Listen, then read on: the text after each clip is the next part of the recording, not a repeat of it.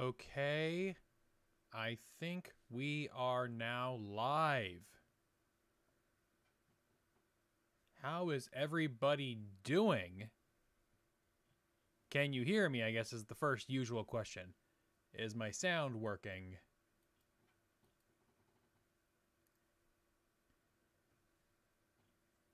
Do I have audio on your guys' end?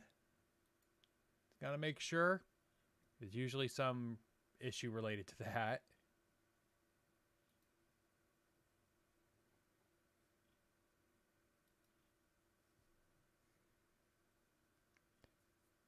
Hello there, Devin. Hello, Emil.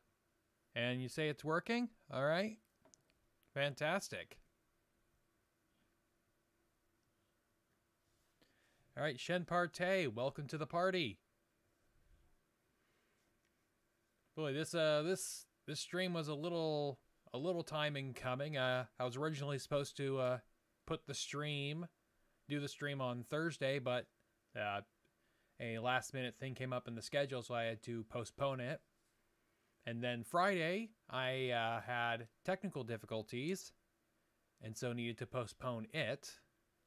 You know, it was like I was having trouble with OBS on Friday, and it wasn't like picking up my webcam or mic, so I had to fix that. Resolved that Saturday morning, but then somebody came into town that I hadn't seen in a while, and so I needed to, spend time with them, and so I had to delay it once more. And so now it is Sunday night, January 29th, and the stream is finally here. So welcome, everybody.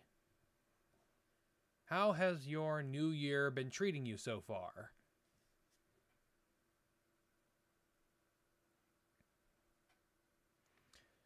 Let's see. The Justifiner asks, do you think you will ever do a video on how Social Security costs keep increasing? About half of federal spending is based on Social Security and Medicaid, Medicare. Yes, it's true.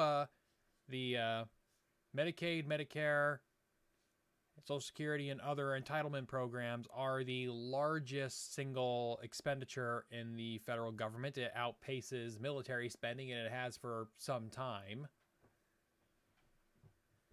I made a video about this a while ago, though not necessarily about that.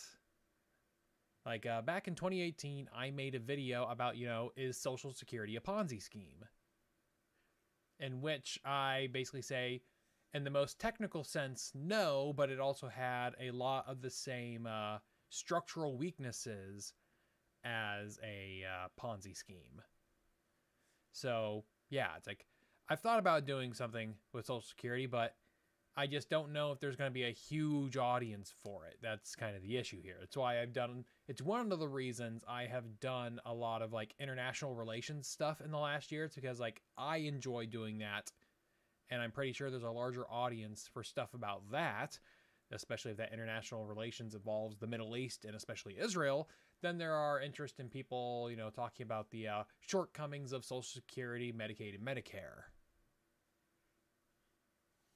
So yeah, I'm not opposed to the idea. I'm just not entirely certain if it's something that would perform well.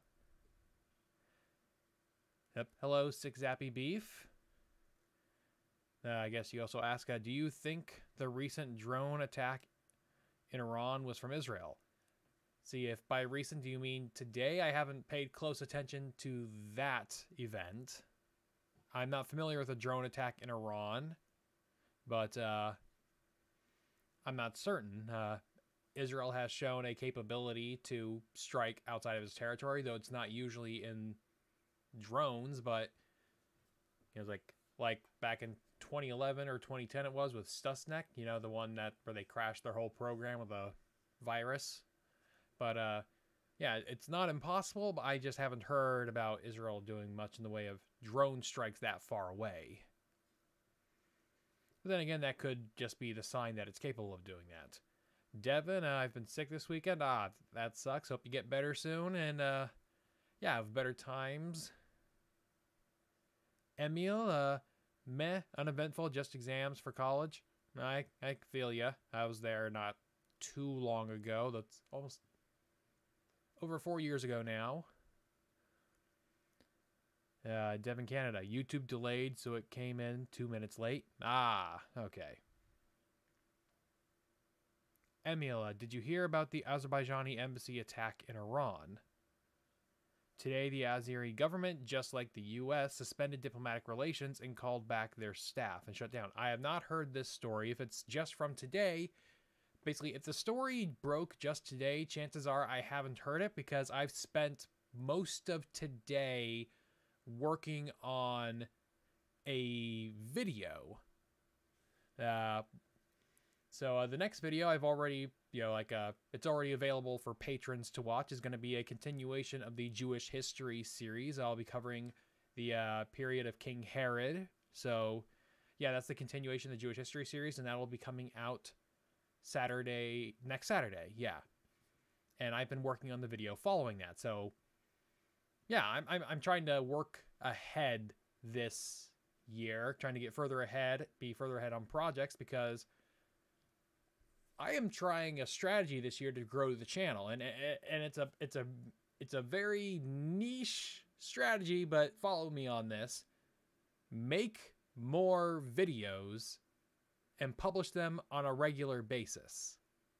I know, crazy, right? But yeah, so that's the part of the content strategy this year, is try to put out more videos. And although I can't put out more videos this very moment, I'm hoping that for about 7 months this year, I'll be able to put out videos on a weekly basis. The plan at the moment is months of March, April, and May, there will be videos weekly. And then September through December, there will be videos weekly, with going down to only every other week during the summer months, because there's just fewer views coming for educational channels at that time. In which case, I'll use the downtime to try and work further ahead on videos. And there are other plans and surprises coming up this year. Expect some interesting or exciting news in March, but I gotta stay hush on that. 6 Zappy Beef. I always found King Herod very interesting. I'll be looking forward to that video. I hope I can either present information you do not know yet, or at least present the information in an interesting way that, meshes well with the rest of my Jewish history stuff. Let's see. Devon, Canada, is today the day you answer the questions posted on Patreon? Yes, I will answer those questions today. Yeah, so I originally had planned to make a special video just for patrons where I gave them like a state of the channel address and answered some questions at the end.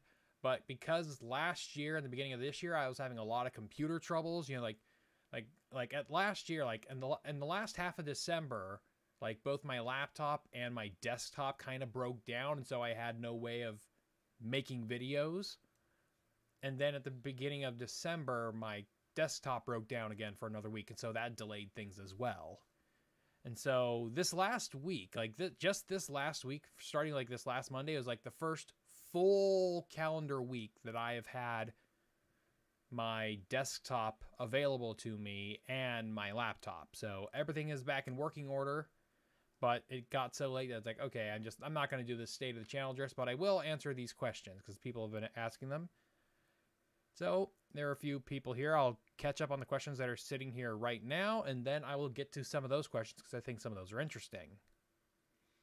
Emil Husanov, Emil, do you do everything alone? Because if so, it would be very stressful and a lot of work. Casual Historian is a one-man operation.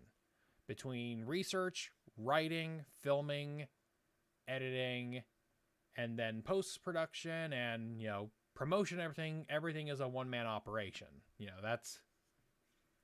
Everything's a one-man operation here. So I do not have everything. I don't have any assistance at the moment. And I can't afford assistance. So, everything has to be a one-man operation at the beginning.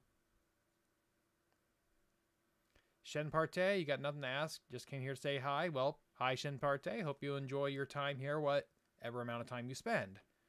Alright, so let's get to some questions that some of my patrons had, because I think some of you will find them interesting.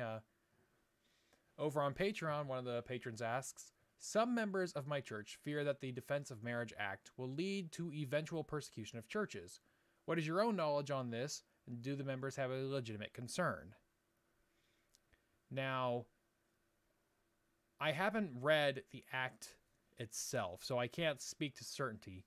I've read some opinion pieces about it, and from what I say is that I don't think there's nothing in the act itself that I think should lead someone to be concerned about religious liberty and, the freedom and independence of churches. However, that doesn't mean aren't reasons to be concerned, and there are valid, legitimate reasons to be concerned because, well, over the last few decades, we have seen increasing hostility towards traditionally religious institutions. Obviously, a lot of the scandals involving the Catholic Church and sexual abuse has made people very, like between the sexual abuse scandals of the Catholic Church, as well as a lot of like mainstream, evangelical Christians having been very against same-sex marriage and homosexuality for a long time. There is a lot in the growing secularization of American culture in general. There is a fair amount of hostility towards religious institutions, and, people are less upset if bad things happen to people that are unpopular,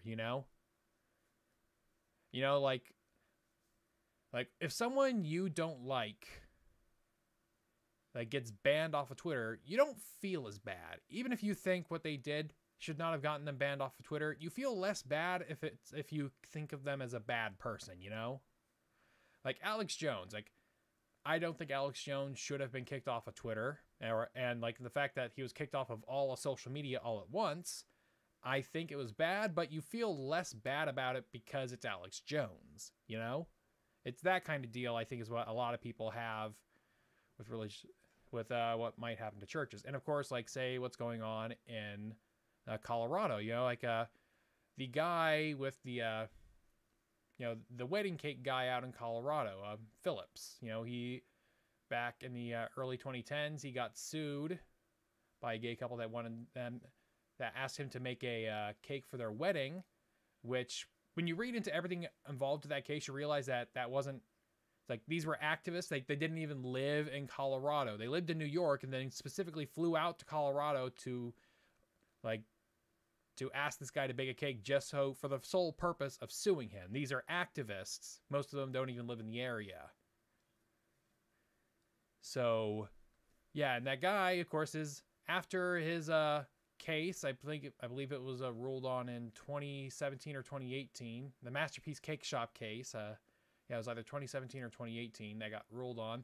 And right after that case was settled, he got sued again, this time by a trans person who was, trying to force him to bake a cake for celebrating their transition. Well, Masterpiece Cake Shop, the owner, did not want to participate in that, and so he got sued again.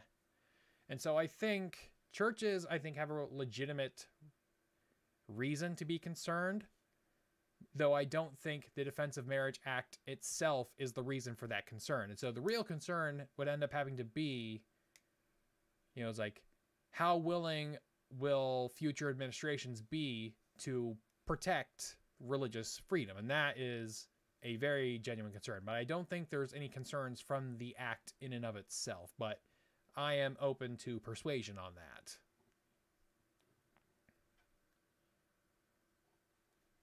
Let's see. Emil, a business owner can refuse service to you. It's totally legal. That's the thoughts of a lot of people, but there are also instances where you can't, or at least you can't refuse service to somebody if they, if it's supposed to be for some kind of protected class, there are protected classes under law where it's okay, people, it's we need extra protection for these people because there are certain, there's a time in the United States where there was a time in the United States where African Americans could not like conduct commerce in certain parts of the country, because like there were no other alternatives. That's not the case today, but once again, a lot of the cases of, a religious business owner doesn't want to, like conduct business with, a entity for something that they disagree with. Because like in the Jax Phillips case out, with Masterpiece Cake Shop, the issue wasn't that he wouldn't serve gay customers at all. It's that he wouldn't make a wedding cake. It's like he wouldn't make a wedding cake for a same-sex wedding.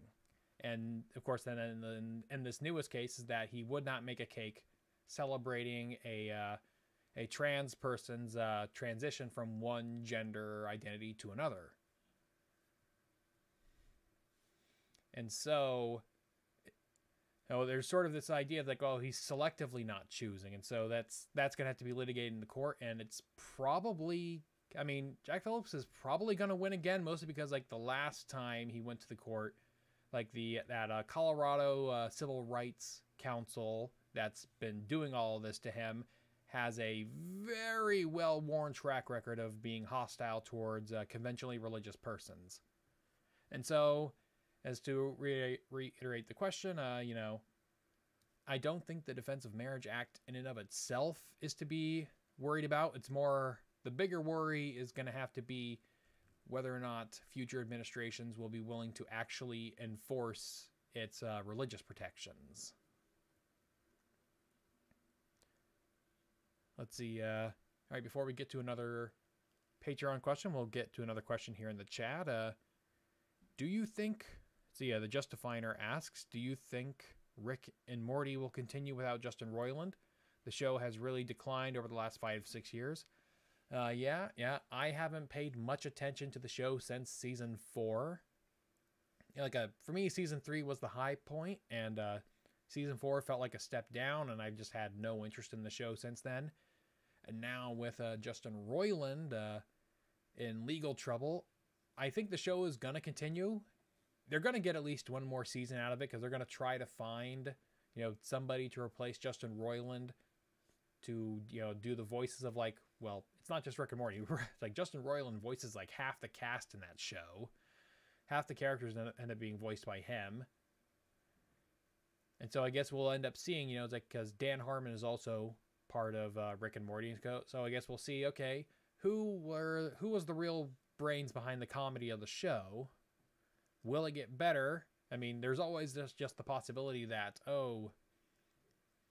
Justin Roiland being gone might actually improve the quality of the show, and we have no idea. So, yeah, I think it's gonna get another few seasons. Because once again, like, Roiland and Dan Harmon signed a contract with Adult Swim to make all those episodes. And so they're going to have to find some way out of the contract if they don't want to. All right, back to the Patreon. Scott on Patreon asks, are there any topics you don't feel comfortable talking about, or any topic you feel like you can't fully grasp? I know everyone asks for you to cover a certain topic, but is there any you wouldn't want to for some reason? For whatever reason. There are subjects I don't care, mostly because I'm not super interested in them. Like certain issues I don't cover a lot. I don't cover issues of like race and gender. I don't really cover that stuff. Race, gender, sex, I don't cover that stuff very much. Partly because it doesn't interest me that much.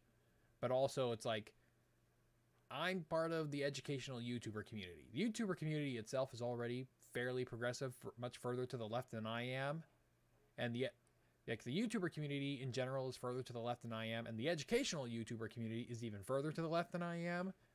And so I don't feel like needlessly making enemies with people, even if I have no personal animus towards any groups or things. And so I don't cover it. But I also just don't cover it because it's like, I'm just not that interested in it, to be completely frank.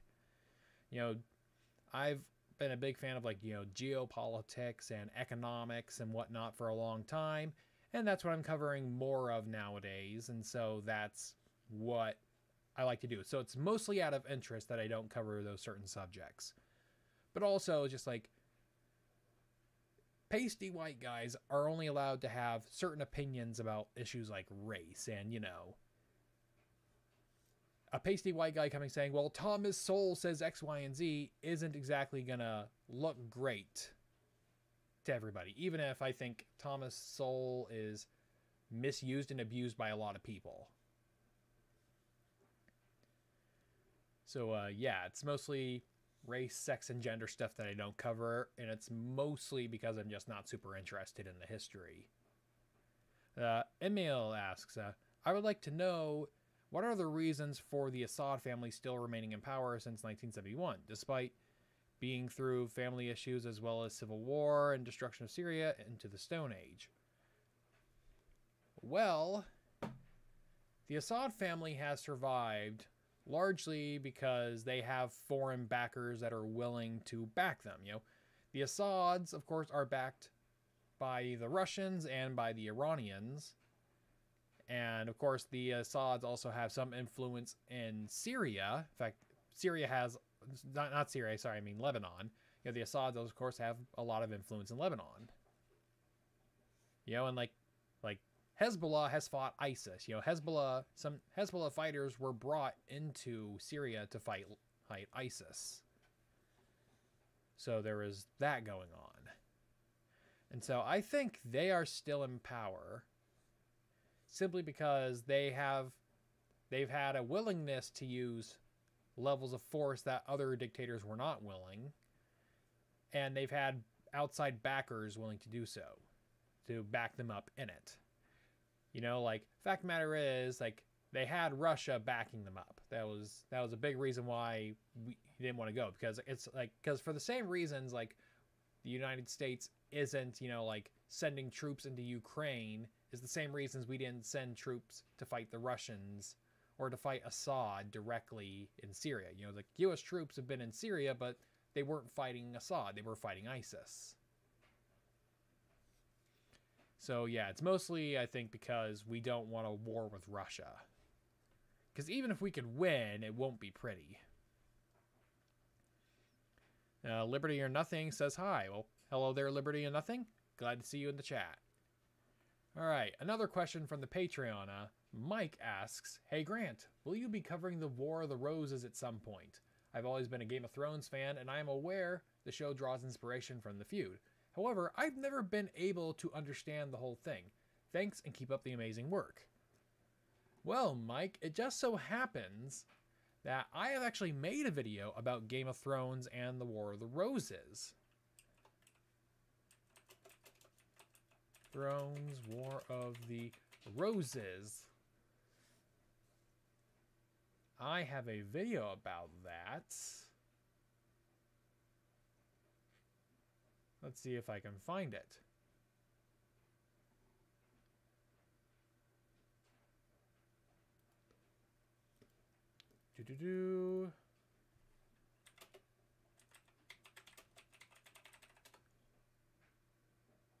Yes, I do.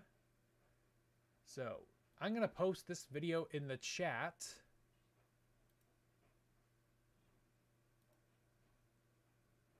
Let's see, come on.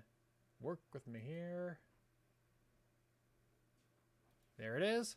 Okay, so back in, I think it's 2019, whenever that last season of Game of Thrones premiered, I made like a 40-minute video in which I compared the plot of the show to the War of the Roses. And so if you're looking for something like that, I have something like that. It's probably lower production quality because I made it like 4 years ago, but it exists. See, a Sick Zappy Beef asks, do you think there could ever be a Kurdish state? Or is it just too divided and oppressed by different countries for that to happen? I don't think there can be a Kurdish state with the borders of the Middle East as they currently are, because it's divided between 4 different countries at this point. You know, Iraq, Syria, Iran, and Turkey. And, well, this is another case where I have made a video related to this. Also from 2019, I think. Yep, just sharing more past videos here. But, yeah. Yeah, I do not think, in the current state the Middle East is in, I do not think you can have a independent Kurdish state right now.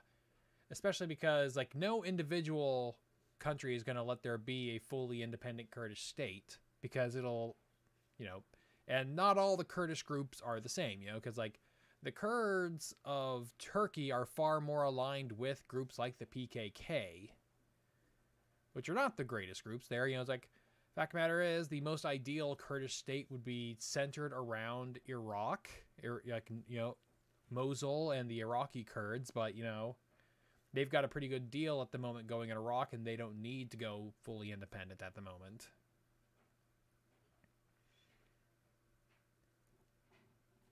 Let's see. Emil asks, do you think Lebanon can free itself from the sectarian divisions, or is it destined to fall into the control of extremists such as Hezbollah? I don't know if it's destined to fall into control by groups like Hezbollah, but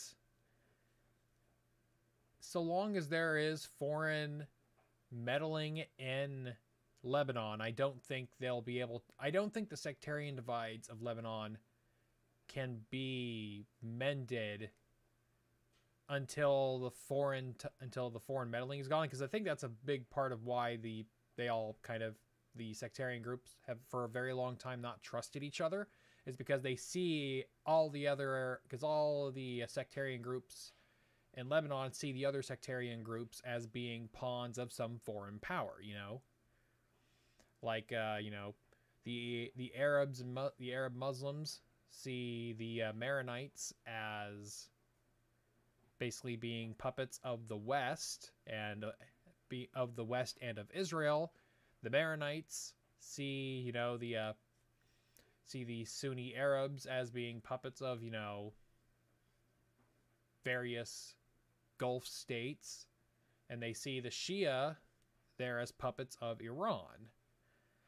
And so in Lebanon, you have this weird mix of, like, there's a sectarian divide, but the sectarian divide is exacerbated by foreign powers meddling in the region.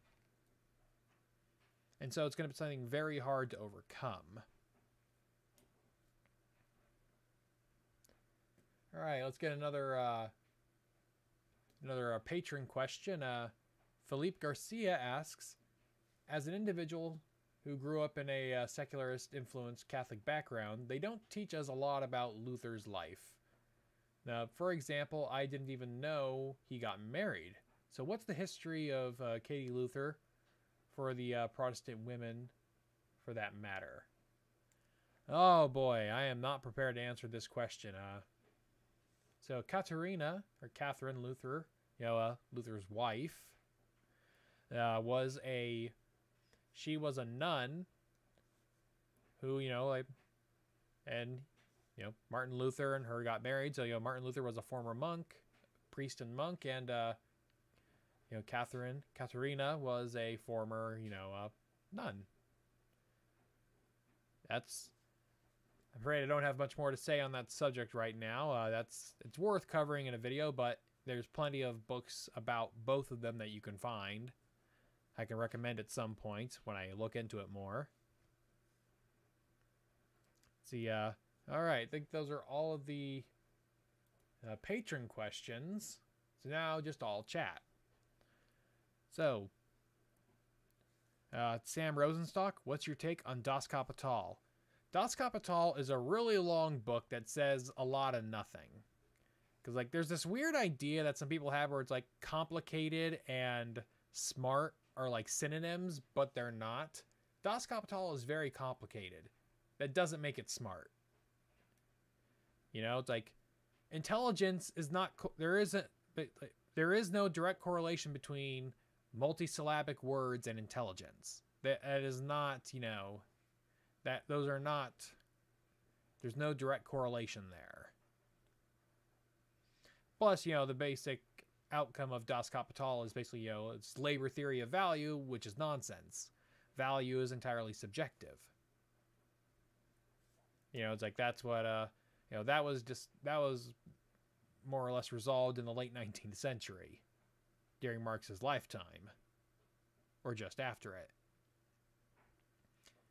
Aditya B asks, how long do you take to complete reading a book? Do you have a method to read history books? Interested to learn how one can consume history books efficiently. So, the way I read history books is that I tend not to read the entire book when I make a video. Now, obviously, depending on the video itself, I may read more or less of it. For example, if I'm working on a video where I'm going to be like quoting a lot of like primary sources, especially memoirs, in that case, I don't read the whole book. Instead, I read the parts of the book that I need for whatever I'm doing. And so part of that, of course, in the video making process is narrowing the topic matter of your video enough so that you can do something like this. So let me pull something out from my library to show you.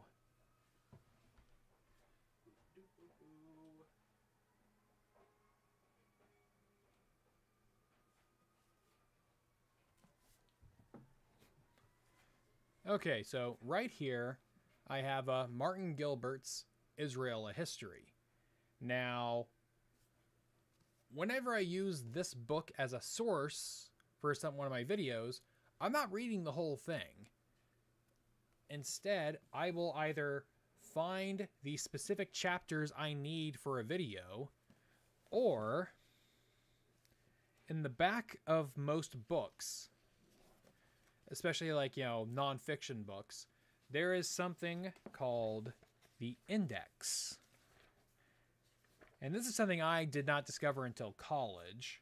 But then again, I didn't have to do much research projects like this in high school. But in the back of most nonfiction books, there will be a section called the index.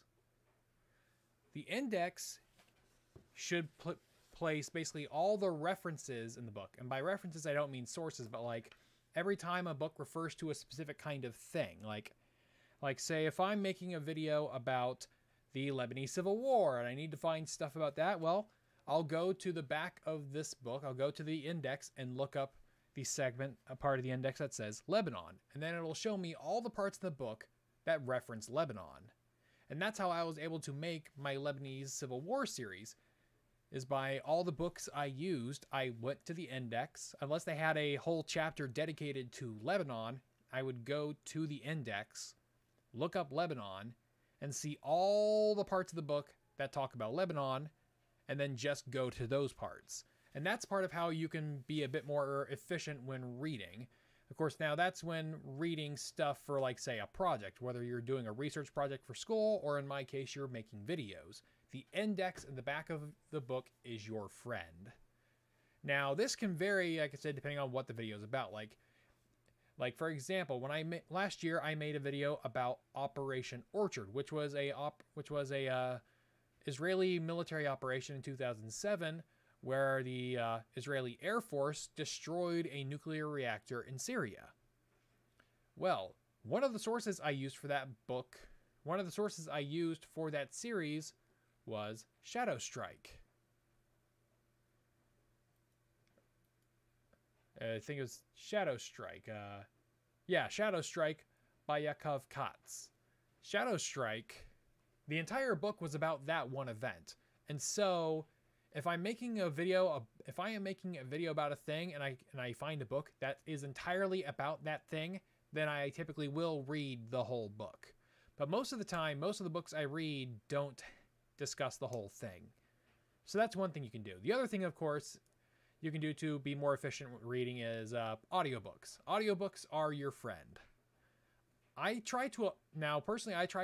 I'm working on a video about a subject, I try to avoid watching videos on YouTube that are about that same subject. Mostly because I don't want to find myself repeating all the same stuff or using their analogies. And so that is typically what I do. So I say audiobooks and the index at the back of nonfiction books are your friend if you want to read history more efficiently for a specific subject. So how long it takes me to read to completely read a book? It depends on the length, obviously. And so I don't have a specific time frame I can give you, because rarely nowadays am I reading an entire book for a full video. Liberty or nothing.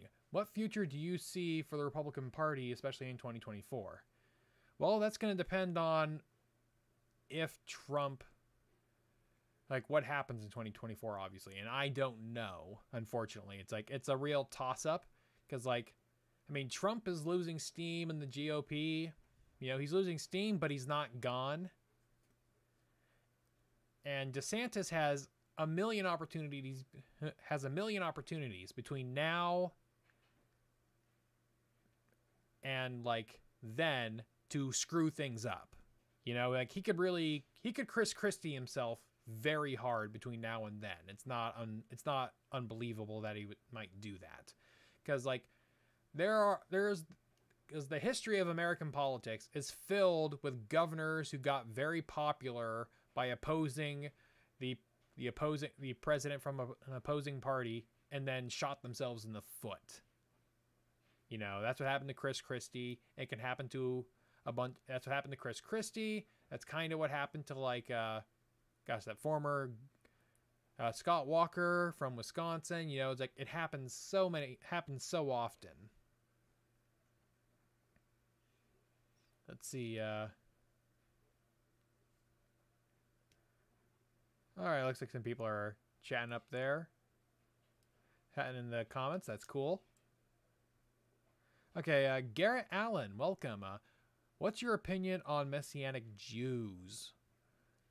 I remember at my church, which is a Lutheran church, just for anyone who doesn't know that part of my background, there were a handful of members of the church who were former Messianic Jews who later just became Christians. And I think that's the reason why. It's like, I remember talking to a local rabbi for a video, and that was kind of their view of Messianic Jews. And it's very common view, especially among Jews, is that Messianic Jews aren't really Jews. Like, I think a lot of Jews view Messianic Jews as just being Christians that keep certain Jewish rituals, and that's about it. And I guess, for my opinion, it's like, I don't have a problem with them, but once again, I think it depends on, like, the exact variety of Messianic Jew, because I'm certain there are multiple varieties that, you know, that manifest in numerous ways. Let's see.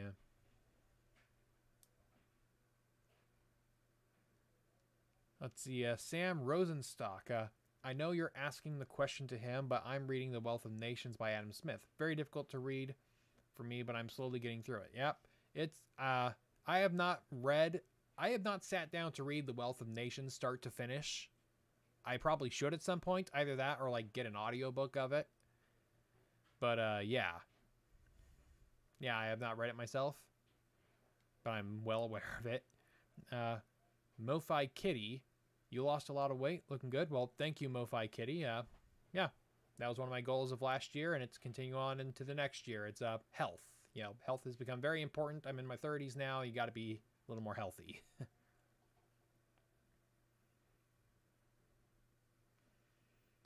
Let's see.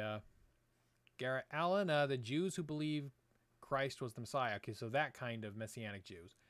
I think, once again, I more or less have to agree that they're probably, at this point, if they believe Christ is the Savior, then they're basically just Christians at that point. You know, they're just Christians that put a greater emphasis on, like, Jewish rituals, which kind of makes them like apostolic Jews. But I think that's what happens with a lot of Messianic Jews, is that a lot of them eventually just convert to a more mainstream version of Christianity. Emil asks, what is your opinion on technocracy? Do you think a technocratic leadership style akin to Hu Jintao's military government of scientific outlook on development is more desirable? Yeah, it's like technocracies The problem with technocracies is that, especially like human-run technocracies, I don't think will work, because human-run technocracies are not as technocratic as they want you to believe it is, you know?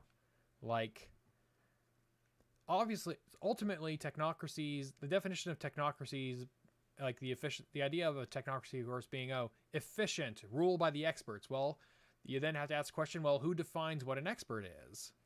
And that is where you run into problems, you know, like the Soviet Union often like portrayed itself as a technocracy, but like they had like there was a long period of time in the Soviet Union where they used very bad science to try and increase like, you know, like agricultural output, because the science, this alternative like understanding of like botany or the, you know, agricultural sciences was adopted because, oh, it basically they rejected Mendelian genetics because it was too capitalist, or it philosophically lined up with capitalism.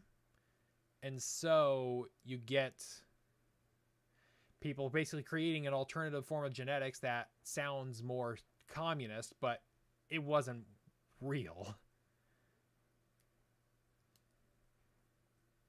Mm-hmm. Yeah, so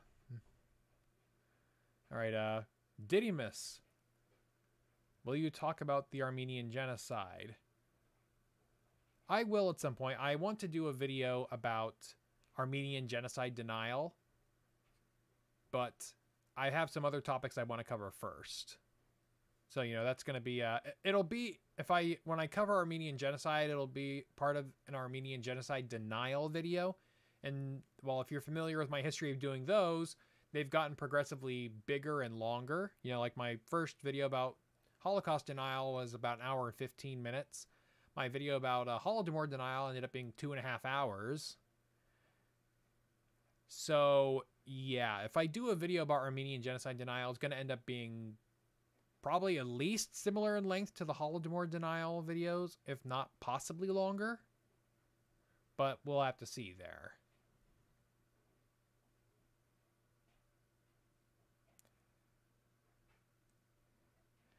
All right, let's see.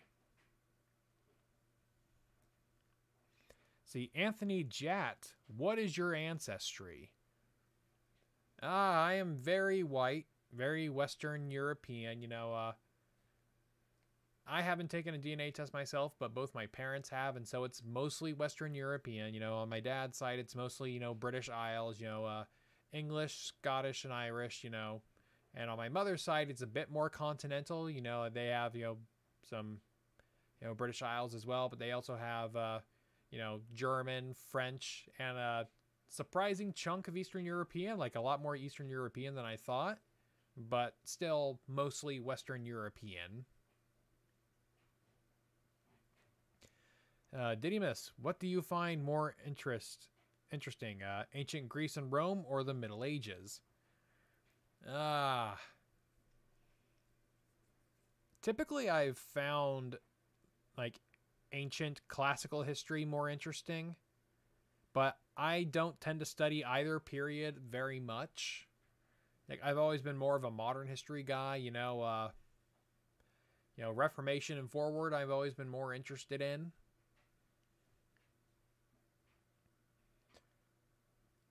Liberty or Nothing, have you covered Swiss history? I have not covered Swiss history, or at least not any further than a small tidbit in my video about John Calvin from, I think, 2020. Yeah, I did a video about John Calvin, you know, and I stylized him as, you know, like the Ayatollah of Geneva. But otherwise, yeah, it's not covered too much of Swiss history. Garrett Allen, we had a Messianic Jew come to our church when I was young. He became one of our, he became one after reading Isaiah. Yep, Isaiah is one of those books that, you know, people want to talk about. You know, it's like saying that Christ is in the Old Testament. That's one of the places you look, you know. The Justifiner.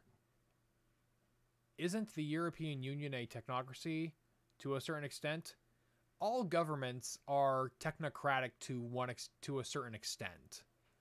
It was like any government that relies on a large number of unelected officials to run it is a technocracy to one degree or another. Just depends on, like how much authority do those unelected officials have. But otherwise, I think technocracy is just as much an ideology as anything else.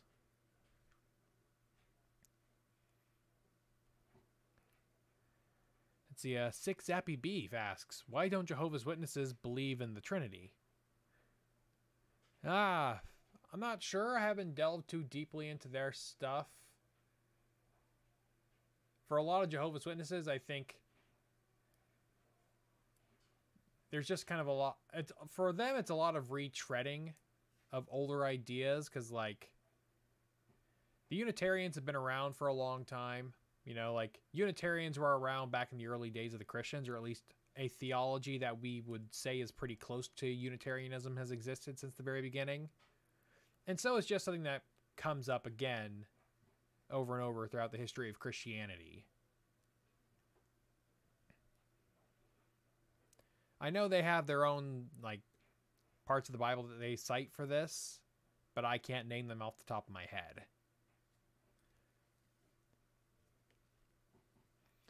Let's see, Justifiner, the criticisms being with how the bureaucracy is run from Brussels. Yeah, well, that's just also just the nature of bureaucracy.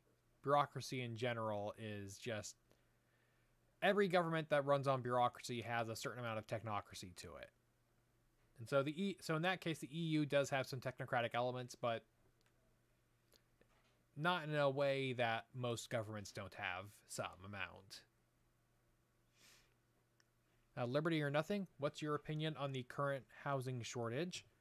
The current housing shortage is is fueled almost entirely by government policy, and it's mostly local government policy. And funny enough is that, like, you see like a lot of people, especially like the neo-urbanist progressives, trying to say, oh, we need to fix the housing crisis by getting rid of these evil these evil policy, these evil like districting policies, these evil policies that that restrict land usage. And it's like completely like either completely oblivious or intentionally ignoring the fact that land use regulations, especially in urban cities, were created by progressives in the first place. Like late 19th, early 20th century progressive movement, that was a big part of it. Was okay, it was like industrialization is happening. We have these factories spewing smoke and other toxins into the air that are right next to all these apartments and living in areas where people live. And so the idea behind it was, okay, we're going to relocate. We're gonna tell these business owners that, okay, you can't have your factory here. It has to be in this part of town. We're going to isolate all of the polluting industries into one part of town, so that way we can keep the other parts of town clean. That was part of the progressive era reforms, and you could argue that it was necessary, but it's also been really stuck there, and so. Basically, so modern progressives, especially your modern neo-urbanist progressives, are now trying to undo one of the problems that their predecessors created. And so most of the things standing in the way of building, like basically if you want to resolve the housing crisis, there's two ways to do it. We either need to build more houses, or people need to adjust how they think they want to live. Because here's the thing, because like, in big cities and big urban areas, rent and like housing prices have gone up, skyrocketed. But there are certain parts of the country where housing is actually fairly cheap. Like infamously, you could go to a city to places in Michigan and like in Detroit, where they have houses that are there for dirt cheap. Now they're fixer-uppers, but they're cheaper.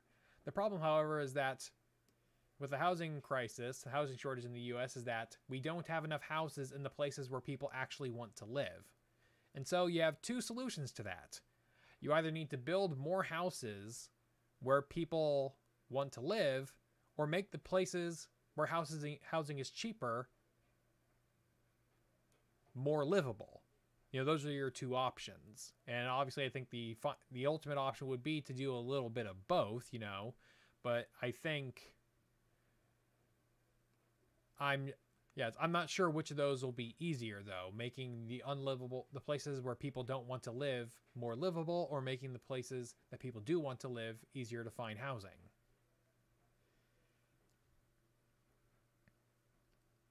Let's see. Didymus, would Bosnian genocide denial also interest you? I mean, I'm not uninterested in it, but for one, I think Kraut already did a very interesting video, though that was more directly about, you know, like with Noam Chomsky. And in fact, to be honest, I think I would personally be more interested in making a video about how Noam Chomsky became like this public intellectual in regards to like foreign policy than I am about his beliefs or about like Bosnian genocide denial in general. Because it's like, how the hell did Noam Chomsky, whose expertise and training is as a linguist, become a leading public intellectual, a leading opinion maker about foreign policy? That's just wild to me. And I haven't done very deep research into this, but my hypothesis is simply he expressed an opinion that a lot of the media agreed with politically, and so he got promoted that way. And I think it started during Vietnam. But like I said, it's a video idea I have, but I don't know when I would ever get around to making it. Liberty or Nothing. I liked your video on Russian capitalism. The whole thing about Russia being ruined because of capitalism isn't entirely true. That's the thing. Yes, Russia wasn't ruined by capitalism. Fact matter is, it was ruined by old Soviet ties that refused to die. You know, it's like there's this tradition, this narrative you get from a lot of the left is that, oh, the capitalists came in and corruption run rampant. It's like, no, corruption was in Russia, basically the Soviet Union was dominated by corruption for its entire existence. And, you know, it's like basically capitalist, you know, modern post-Soviet Russia is corrupt, has a lot of corruption and bribery, because the Soviet Union had a lot of corruption and bribery. And the Soviet Union had a lot of corruption and bribery because the Russian Empire was corrupt and briberous. So, you know, turtles all the way down. Let's see, Emil, do you have any book recommendations with regards to better understanding geopolitics?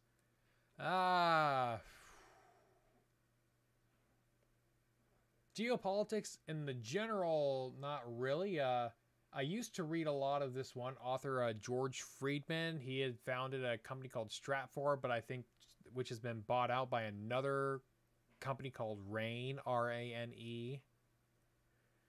I read a lot of his books. His books got influenced a lot of my thinking on it, though I've been rethinking some of that in recent years. But, you know, look up an author called George Friedman. He's had some interesting books, you know, one called The Next Decade. I've actually wanted to make a video about for a while, or another book he wrote called The Next 100 Years. It's interesting stuff, but I've been having to rethink it myself recently. So no, I don't have any specific books on geopolitics, unfortunately. Let's see, What Still asks, when Joseph Smith founded Mormonism, he did the same thing to the Christians Paul did to the Jews, right? I'm not entirely certain, because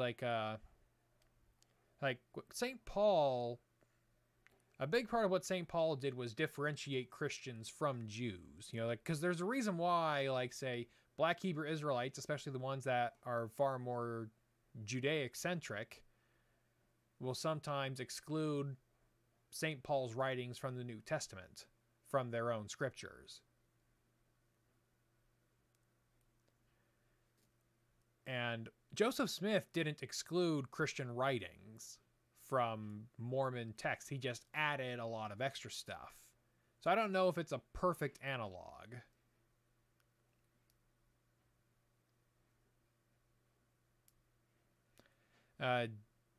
Devin Canada, my problem with housing is we need to treat housing as a necessity and not a commodity. Now, I'd actually challenge that bit there, because in fact, I'd say the problem with housing isn't that we're treating it as a commodity. In fact, I think we need to treat it more like a commodity, because it's like, basically, the issue with housing right now is that we treat it as an investment rather than a commodity. See, if it was a commodity, it's something that you would build a lot of. It's like, you need to build more of it, build a lot of it, because people are buying and selling it all the time. But if you're treating it as an investment, then there is an incentive to make less housing built, because if there are more houses built, then the value of your home becomes less, because, general supply and demand, it's like the supply of a good goes up, generally speaking, the value of the other pre-existing goods will go down. So in fact, I think we could actually solve the housing crisis more if we treated housing more like a commodity. I think maybe Polymatter made a video about this a little while ago.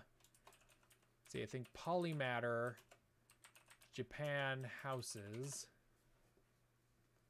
It's like, yeah, so Polymatter a little while ago, like about 2 weeks ago, published a video called Why Japan is Giving Away 8 Million Free Houses.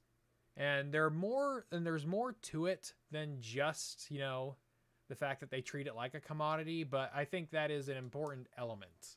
So here in the chat, I'm going to share his video, and I think that'll give a little more understanding as to why I think we should treat housing more like a commodity, because right now we don't treat it like a commodity, we treat it like a long-term investment.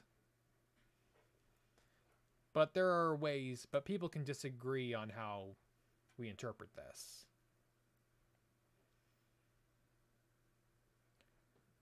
So yeah, Devin Canada, we should also take away power from homeowners associations, such as their ability to put a lien on a home for frivolous reasons. I haven't done enough research into homeowners associations to fully, to have a full opinion about it. My preliminary thought on them is simply, you should have the right to leave a homeowners association. It's like basically a homeowners association-ness should not be tied to the home. It should be tied to an individual signing a contract. It should be tied to a person, not the home. That would be my preliminary thought on it. See, Sick Zappy Beef. Didn't Noam Chomsky also deny the Cambodian genocide? That's what I've heard. I haven't done enough reading to know that for certain, but I've heard stuff like that. Basically, I've heard that Noam Chomsky tends to deny genocides that are blamed on communist regimes. It's like if a communist regime is blamed for a genocide, he tends to question or deny it. Liberty or Nothing? Thoughts on the coming recession? Recessions are like winter, they're always coming. It's just a matter of when. And it might not be like other recessions, but then again, because when we were facing recession earlier, it was a very different recession, because it's like, yes, the economy either shrank or wasn't growing very fast, but we also had very low unemployment. So that's just, so a recession can happen, but can also be an unusual recession. So we have no idea. Just as someone who came of age during, the Great Recession back in 2008, 2009, I was in high school at that time, graduating high school and going into college. That was a crappy time to be a young person looking for work. So yeah, I don't want to see stuff like that happen again.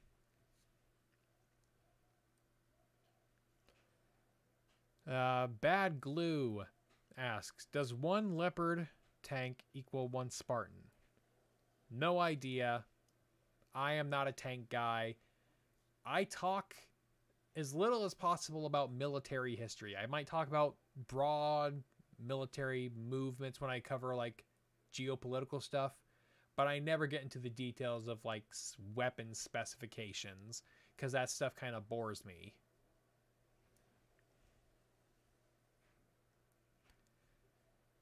The Justifiner. In California, there are a lot of building restrictions, correct? Due to people wanting to keep their property values up. Yes, that happens a lot. That especially happens a lot in very affluent communities. Especially a lot of the affluent communities along the coast. That happens a lot. And, of course, the affluent communities, of course, is where a lot of people want to move because there's money there, which means there's probably good work there. But keeping, like not building more houses, not building apartments or sky rises and whatnot prevents people from moving to the places where there is money to be made.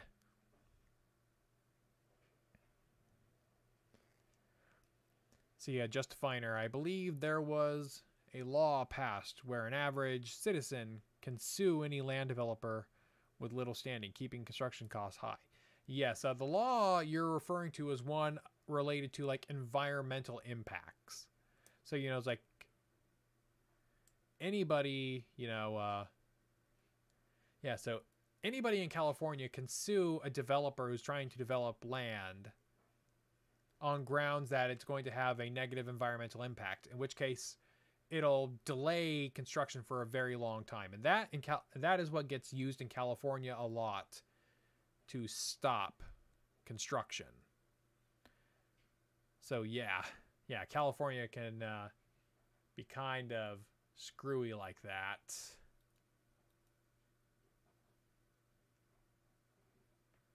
Let's see, any more questions I can find?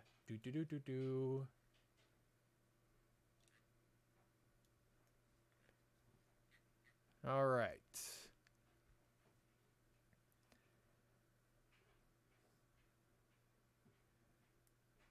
Let's see, yeah. All right. We've gone for about, All right. Anybody have any more questions? We've been at this for just over an hour now. Any more questions? Okay, I got Whatsil. Christianity isn't a sect of Judaism. The New Testament was added to the Jewish Bible, like the Book of Mormon to the Christian scriptures. Oh, okay, so this is response to a question before about Joseph Smith. And yes, like it's once again, Mormonism, I think a lot of this depends on like comparing Joseph Smith to Paul, and this has a lot to do with whether or not you view Mormonism as being Christians. And that is a question that is fraught. It's a history with it's a big question that's very loaded among Christians. And I view Mormonism in two different lights. There's Mormonism as a historical movement, as a historical group and movement, and then Mormonism in a theological sense. So when I look at Mormonism as a historical movement, I view them as Christians in a historical sense, but I do not view them as Christians in a theological sense. And that would be my view on that. So I think what you're asking, say, is Joseph Smith to Christians what St. Paul was to Judaism. In a theological sense, I would agree with you, but in a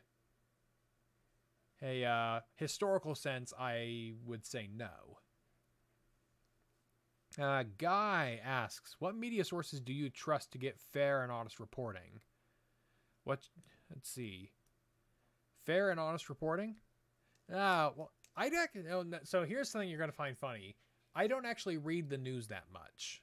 I don't have much in the way of direct news sources I read. I read some from like Foreign Affairs, which is a international relations publication.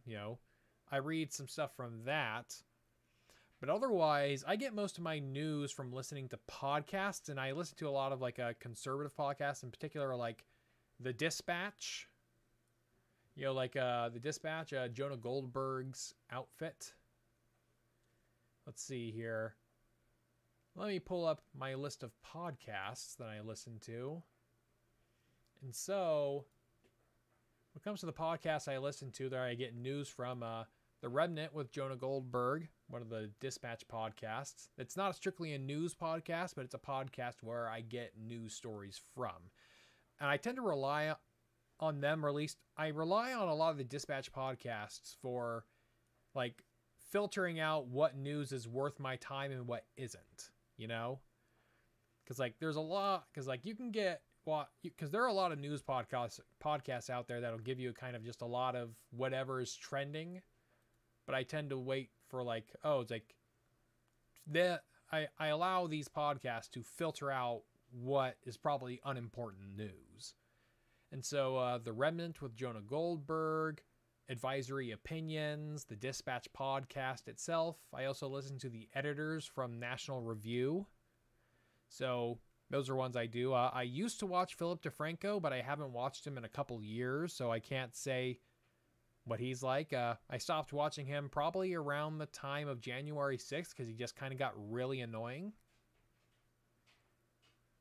But yeah, I don't have too much negative to say, at least based on what I last viewed, but I haven't watched Philly D in a while, so I can't say how he's doing lately.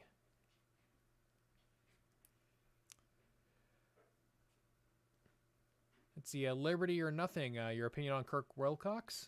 Kirk Wilcox, he is a Randian, an Ayn Randian objectivist guy.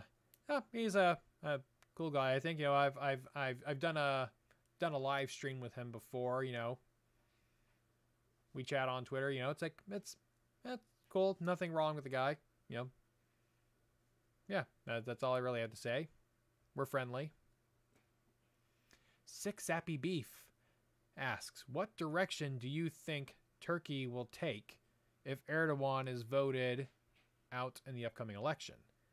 I'm not sure. I haven't taken a deep enough look into Turkey's politics to see what the possible other options are. And I see you're spelling Turkey the new way, the way Turkey's been telling people to spell their country's name. I have not spelt it that way because why? But yeah, no, I don't know enough about Turkey's politics to give a guess as to what direction they might be moving in.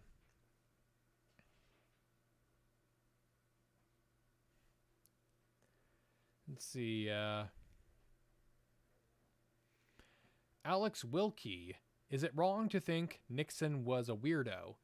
Nixon was a bit of a weirdo. You know, there's especially the story of, you know, like he and his wife, where basically Nixon asked his future wife out long before they were married. She said no.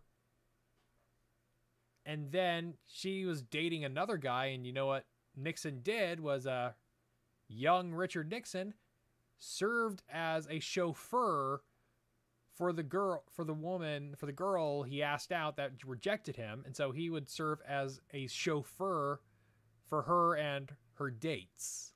And he did this for a while, and like, yeah, that's a level of weird. That's a level of weird and creepy and desperate. You know, I think the kids nowadays would call that a simp. They call him a simp for that. But yeah. He's a little weird. Though, based on one autobiography I've been listening to on Audible about him, it sounds like Nixon, had he not gotten into politics or the law, would have probably been a pretty good historian.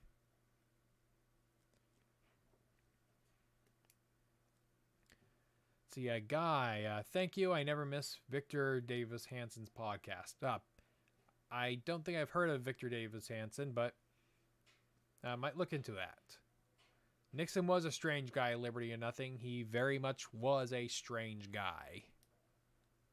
Real weirdo there.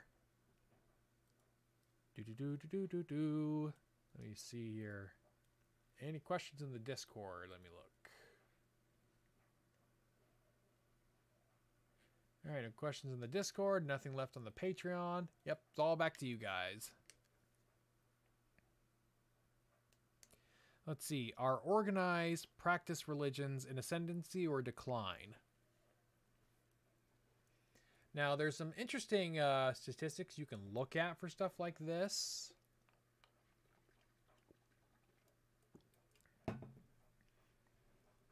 Like, for example, like one of the largest denominations in the Christian denominations in the United States is the Southern Baptist Convention.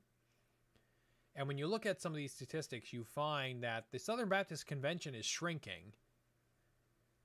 But the reason it's shrinking isn't because people are leaving the faith. The reason the Southern Baptist Convention is shrinking is because individual congregations are splitting off from the church because they want to go in a more apostolic direction. So like, yeah, like there's a lot of Southern Baptists are becoming more apostolic. Like basically like they're becoming a lot more apostolic or charismatic Christianity. And so I think that's one of the issues we have, is that we're seeing a rise in charismatic Christianity. And one of the issues with charismatic Christianity is that charismatic Christianity tends to be very congregationalist, as in like they're not part of wider denominations. Like they are all denominations consisting of a single congregation. And so that's what we're finding. We're finding traditional evangelical denominations are breaking down into individual congregations. So and at that point it becomes harder to like collect data on them. And so what I'm finding is that I think the traditionally religious are becoming more organized, but the traditionally irreligious are becoming almost more like what's the word? Superstitious in a way. Having their own sort of like secular superstitions. See, liberty or nothing. I hear people say Nixon had a good foreign policy, and now I want to know what your thoughts are on it. Nixon had pieces of good foreign policy. You know, he had pieces of good foreign policy, but he also had stuff like, you know, bombing Cambodia. You know, it's like Nixon, like I think like a lot of presidents, was a mixed bag. You know, it was a mixed bag. I think breaking China away from the Soviets was a good thing, but then again, China was already, you know, drifting away from the Soviets before Nixon, you know, opened up China. Basically, Nixon took advantage of something that was already there rather than creating it. Alex Wilkie, do you think paganism was dealt a bad hand when parts of the world were converting into other religions like Abrahamic faiths? I think pagan religions, especially the pagan religions of Europe, were just like, they were religions that you had no reason to convert to. You know, like Christianity and Islam have sort of like, they have like evangelical drives, you know, drives to convert people to the religion, you know, like, but the Olympian gods were not, the Olympian gods did not tell the Greeks or, you know, did not tell the Hellenist world to, you know, go and make worshipers of other people. Because like what the Greeks and Romans usually did was when they came upon a place that had a different religion from them, what they usually did was say, oh, these people worship the same gods as us. They just call them different names. And that was their approach. And so basically they had this universalist approach where it's like, oh, all religions are just the same. But then you have monotheism, which is basically, you know, like, no, there is only one God and it's ours. And so I think that was kind of like, basically, I find the more open you are to changing what gods are and are not real, the less likely your religion is to survive. That's one of the reasons why I think Judaism was able to survive for so long. It's one of the reasons why I think Christianity and Islam were able to grow. Is because, you know, if you're willing to accept the existence of other gods, you know, bringing in more gods isn't a problem. And eventually you can just give up those other gods.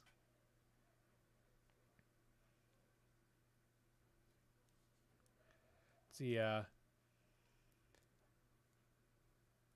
Finacity. What is your opinion on the gold standard? I used to be a gold bug. I used to be a gold bug guy, and I still think there's a use for it, but I am not as gung-ho on it as I once was. It's like, basically, I just don't think a gold standard can be restored. It's not that I don't think it'll work, it's that I think too much is based around not having it.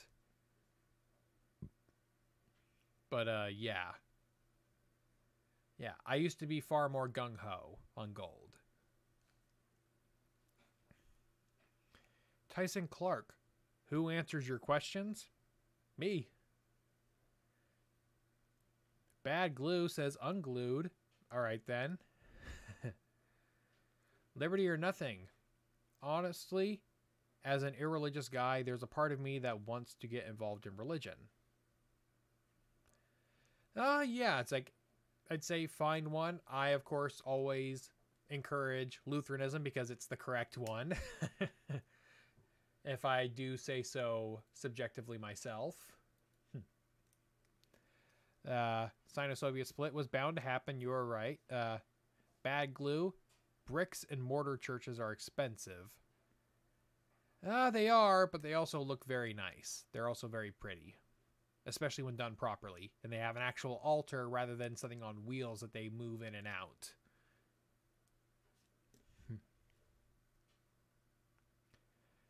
See, the Justifiner. Lots of self-proclaimed secular folks really are superstitious. Like interest in crystals and calling objects spirits or spiritual.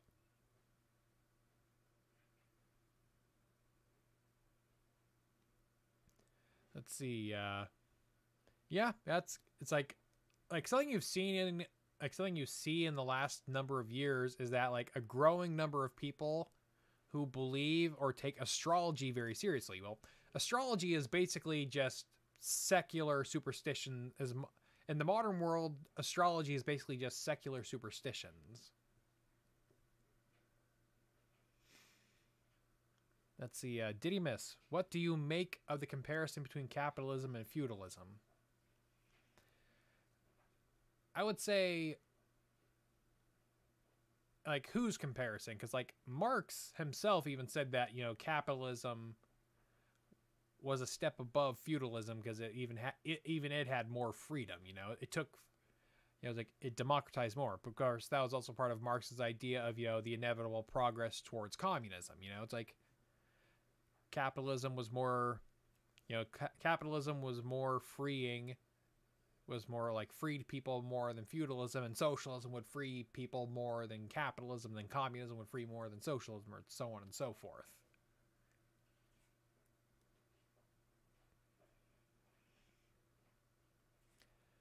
So, yeah, it just depends on which one you're thinking of, I guess. Liberty or nothing. Hey, I'm open to learning and possibly converting. Very nice. If you're interested in learning, I'd suggest, at least for my specific brand, I'd say look up a YouTube channel called Lutheran Satire. If you find that funny, you might like Lutheranism.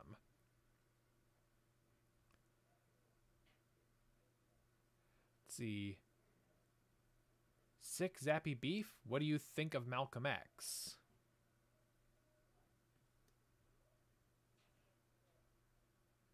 See, yep. Hold on a sec. History and Headlines is in the chat. I have to head to sleep now since I teach in the morning. Best wishes for 2023. You too. History and Headlines. Have a good night and good week. Good new year. All right, back to you, Six Happy Beef. What do you think of Malcolm X? Well, Malcolm X, let's say, for a big chunk of his career, he was very much like, Malcolm X was kind of racist for a good chunk of his career. You know, it was like he started to turn things around towards the end, but then he got assassinated by a member of the Nation of Islam. Yeah, need to learn more about Malcolm X. I know the general pattern of his life, but I can't say much more than that. It's just he started turning things around towards the end. Alex Wilkie, what do you think of 1940s era Republican figures like Thomas Dewey, Wilkie, Howard Taft, or Arthur Vandenberg? I don't know much about Arthur Vandenberg. And a lot of the Republicans at that time, especially leading Republicans, were kind of like, for lack of better words, New Deal Republicans. You know, like they're Republicans who agreed with a lot of the New Deal. Yeah, and like even like someone like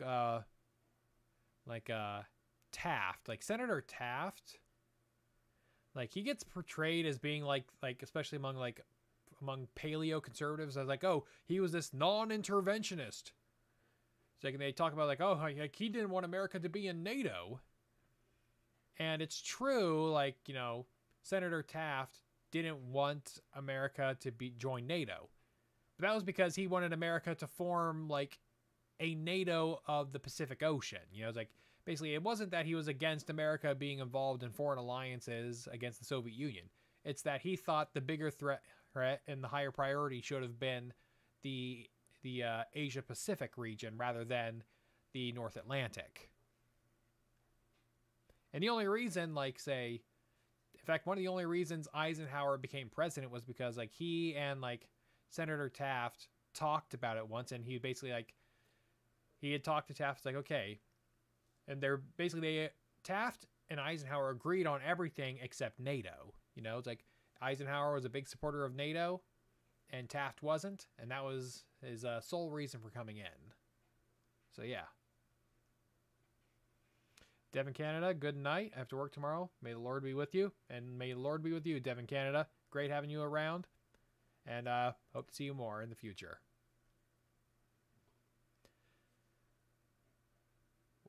Wait still. Perhaps Joseph Smith was like Martin Luther too.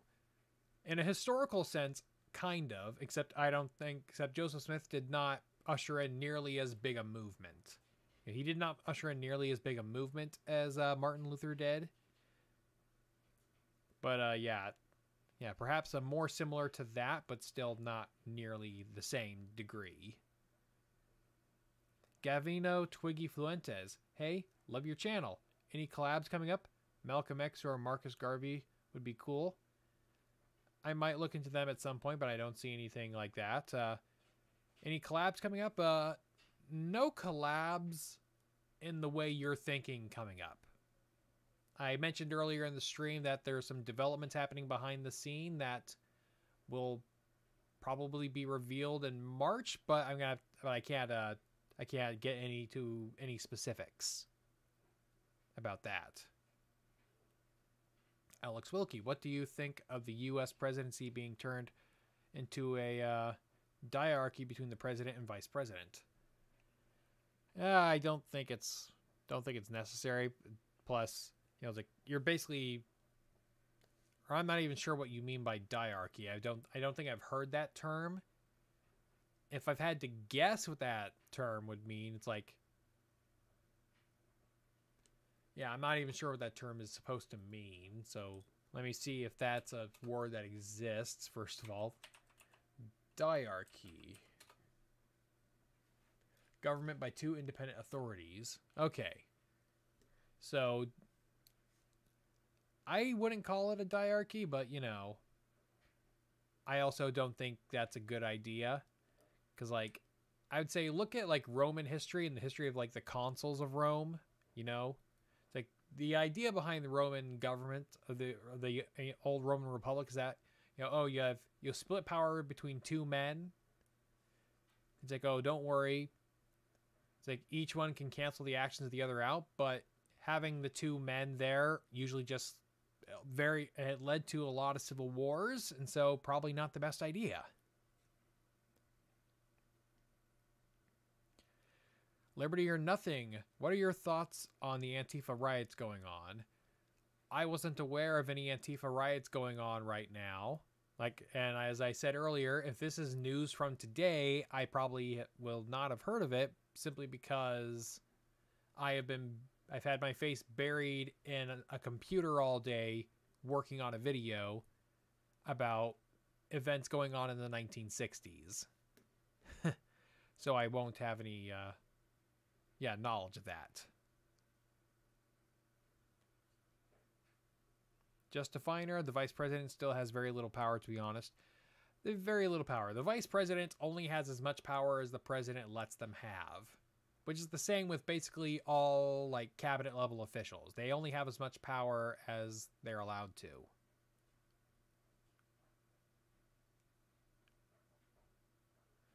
Let's see. Apparently there are riots going on in Atlanta, perhaps, and I have no thoughts on it because I have no idea what's actually going on. So, yeah. Yeah, being conservative with your willingness to comment on events is part of the way of being right all the time. You know, it's like, if you don't say anything about it, you can't be wrong. But yeah, not familiar with riots going on right now by Antifa or otherwise. Let's see here. All right, I think we're going to go for a few more minutes and then call it a night. Any more questions before we close out this evening?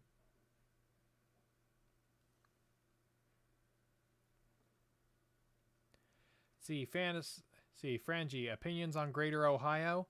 I think Greater Ohio would make Western Oregon happy. But I don't think it would make the rest of Oregon happy. Because they like having mountains.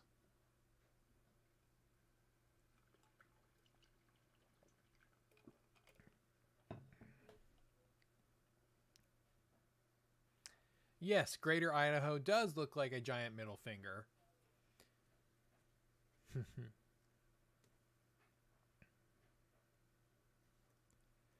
See, Justifiner, do you think you will ever move to the Midwest or the South? If I move to the South, it'll either be Texas or Florida, and I don't see myself moving to the Midwest. Didymus, thoughts on Atun Shea? I like his videos. Not a fan of his politics, but, you know, you can separate those things, even though for him they don't get separated in the point. But, you know, I really appreciate Atun Shea's, like, creativity. You know, his, I respect his craft. And, like, a lot of funny stuff, you know, Checkmate Lincolnites is really good, and I find little to object to in Checkmate Lincolnites.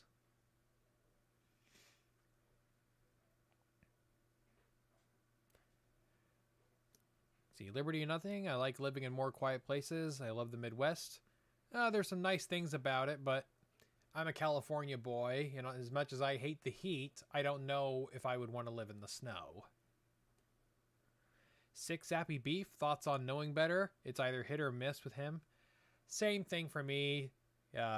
Knowing Better is either hit or miss. He's been more miss for me lately, but I can say I don't think I've watched his last several videos, mostly because I think I could probably guess what they are going to say before he says it, because he's kind of predictable. Because, like, let me see his channel. Like, let's see if I can actually name the last video he published that I actually watched. I think the last video he published that I actually watched was the one about Starship Troopers. The rest of them are just, you know, fairly predictable. You know exactly what he's going to say in each and every one.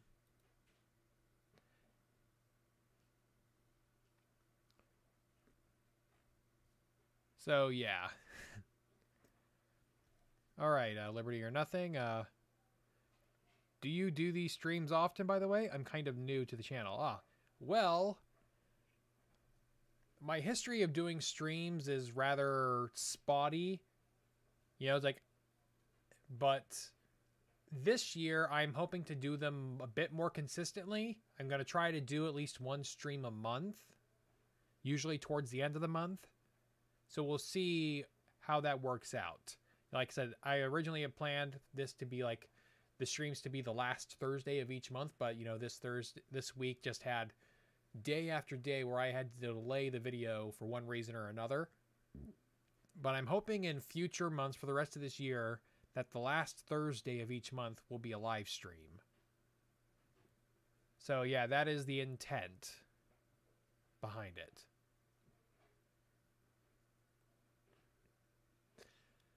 Gavino Twiggy Fluentes, how much was the utilitarian church involved? I think you meant to spell it Unitarian Church involved in U.S. history. The Unitarians have had probably a disproportionate impact on American history because a number of U.S. presidents were Unitarian, whereas, say, my church, the Lutherans, did not have a huge impact on the wider country. Though I would say what the Lutherans do have, however, is an underappreciated role in like the private school, in the history of like private schooling in the U.S. They have an underappreciated history. And the people who try to say, oh, private schools were all solely founded to try and continue Jim Crow after, after the Civil Rights Act, completely ignore like the pre-existing history of like Catholic and Lutheran parochial schools. So, yeah, that's that's a thing. Opinion of cynical historian? Cynical historian Cypher is a friend of mine. I watch most of his videos. I typically have more disagreements with his modern work than his older work, but still, he's a friend of mine. I've got his number on my phone. We're buds. So yeah, I get along with the dude.